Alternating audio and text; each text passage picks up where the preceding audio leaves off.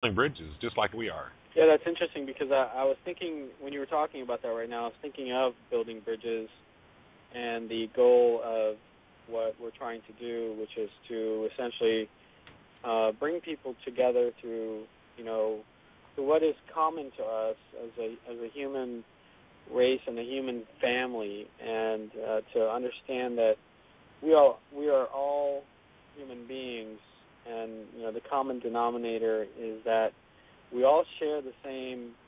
We all have the same dreams of having peace in our lives, having plenty, sharing, being kind, having compassion.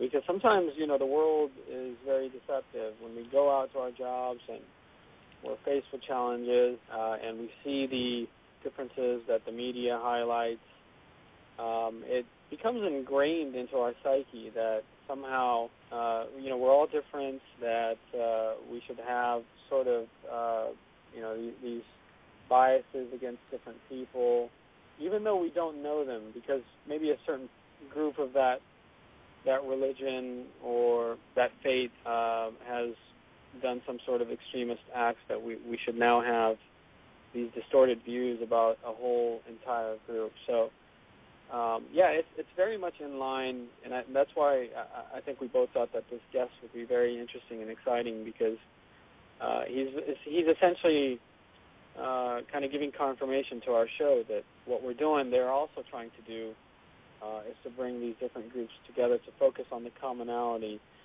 And I can say with regards to like the Quran and Islam that the Quran commands in many verses for people to be united, for Muslims to be united, for Muslims to show protection and love to people from different faiths, like the Christians and the Jews specifically. And even in the time of the Prophet Muhammad, peace be upon him, in his time, the Jews and the Christians enjoyed a special protection. In fact, all different faiths and groups were protected at that time.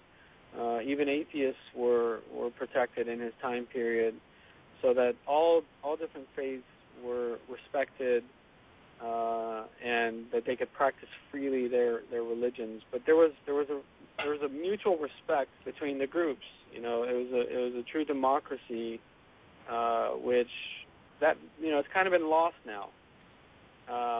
If we look at the representative so-called democracies in the Middle East, they don't really exist.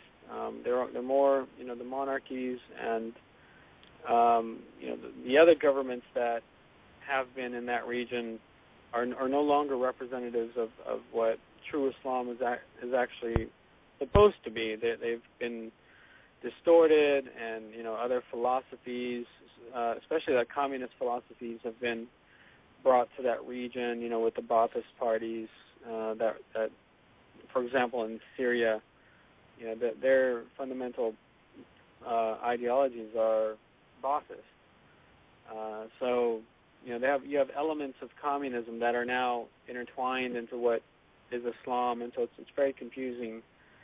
But what happens is when you do these things is that now you have regimes and dictators that are essentially at the top, and they are living the good life. They have everything within the state, and then you have the rest of the people. And so now the whole region is in turmoil all at once.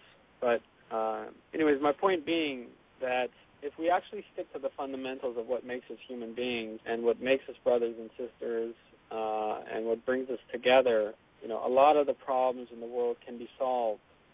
It doesn't have to be, wars and governments trying to control the population through manipulation, false information, these types of things. And I think, the doctor was talking about, this specific program, but it really reflects much larger, into our world, and it's representative of what people are trying to do now. So I thought that was I thought that he would be a profound guest for us to interview. Yeah, I was quite surprised, really. I don't know the exact words, but he's excited about this too. And when somebody gets excited about something, they care about what they're doing. So I think he takes a great deal of care, and nurturing with this. And another thing that I think I'd like to say before we end the show, I'd like to clarify to the people that are listening here in the U.S., because there are a lot of misconceptions, because they hear us, speak of Allah, and of course Muslims and Islam, is Allah, and in America everybody refers to God, and there are a lot of people, I think, that are under the misconception that Islam looks at Allah as a different God than what the religions here in the U.S. do. I know people personally that have said, well, they worship another God. They worship Allah. I worship God. And I think the big misconception about that is because a very, very dear friend explained to me a few days ago what Allah means. And Allah, it means God, the one true God. And like my friend said, you can use God, the word God, G-O-D, like the Romans used to. The gods are angry. You can use that in plural. Well, when you say Allah, and when we refer to Allah, that is the one true God, and it's the same God that the religions here in the States are worshiping. They're the same one that they're giving thanks to. It's the same God. There's one true God. But in my opinion, Allah is the definitive name there that cannot be skewed. So I think a lot of the misconception that some people may have, through propaganda and media and so forth, is that, well, they don't worship the same God I do. Well, Islam is the same God. There's no difference in God. It's just a more direct word. And Allah, is the one true God. So if you're a Baptist or a Christian or Jew or whatever it may be, and you say, well, I worship God, they worship Allah, you're stating a double negative, because they're both God. Yeah, no, that's definitely true, and I think that with like most other ideas that are sometimes distorted with the media, this definitely is a part of that. And I also think there isn't, especially in the U.S., there the Muslim population is growing, but it's not so big. The population is not so significant that a lot of people are coming into contact with Muslims to see them firsthand, to have experience with them. They're just basically kind of basing it on what they are seeing in the media and what the media is portraying, and that's their understanding of it. And you can't really blame them, because that is the only experience that they're having. So there's some confusion in that aspect. And also, this kind of goes back to what we talked about a few other shows ago, which was, that the Muslims themselves are very confused about, a direction and their identity, because of a few people that have basically hijacked a peaceful religion, and those are the fanatics. Those are the extremists that are making interpretations of the religion, into and distorting it. Yeah, so, they take tradition into it, I think. Yes. Yeah, they absolutely put in tradition into it, and so they are. But if as with most people, if they're curious, they should actually go to the source of the religion. Like for Christianity, they should go back and read the source. If I was going to judge a religion or try to understand a group or a religion, I would go to the source of that religion. I would first go to the Bible and see what the Bible has to say before I see, because if I judge by looking at a person, that person could be a bad Christian. That person can have distorted views of Christianity that are not correct. Yes, there are bigots in every religion. Yes. Well said. So that's basically what we're trying to do here at Building Bridges is to say that, you know, we want people to come together.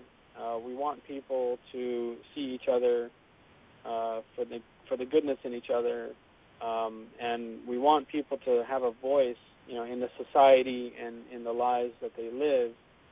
And, you know, we have to kind of go back to the grassroots of doing this, because it's gotten to that point where, you know, we are just blatantly, we're just watching people, you know, the media and through the internet, the information. It's just blatant types of things going on that are, and that no one is doing anything about. You know,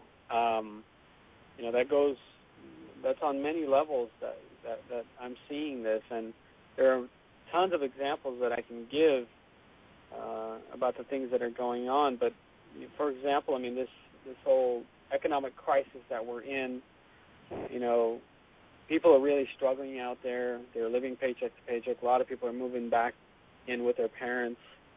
They're having to really live difficult times. And, you know, so it's almost like there's a differentiation now between those who have and those who don't.